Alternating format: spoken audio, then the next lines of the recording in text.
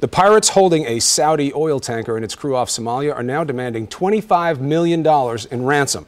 Somalia, which sits on one of the world's busiest shipping lanes, is virtually lawless and is a haven for terror groups like Al-Qaeda. Our senior foreign affairs correspondent Martha Raddatz shows us how this region is the perfect playground for pirates. The Gulf of Aden is a long way from Hollywood.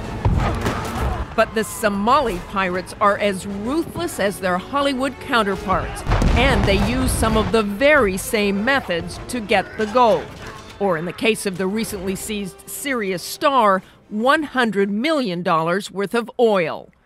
How do they do it? The pirates approach the big ships in 2 or 3 high-speed skiffs, with only about a half a dozen men on each. Once they get close to the ship, they throw lines up and over the stern, strap their rifles or rocket-propelled grenades over their backs, climb aboard, and head for the ship's bridge. It only takes one hostage to force the captain to surrender his ship. There are now 17 ships with hundreds of hostages being held by pirates in the Gulf. So why would a cargo crew allow a motley band of pirates to board a ship without defending themselves? There's one simple reason: there are no weapons on the ship.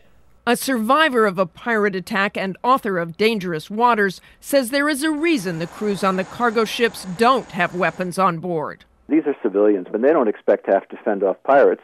And having been a victim of pirates myself, I can tell you that if you resist, you probably won't live to see the next day. But that may change. The shipping companies are now losing so much money, $30 million in ransom just this year and increased insurance costs. The next step may be private security companies. Think Blackwater, those Iraq-hardened ex-military men who would have no problem standing up to a band of pirates.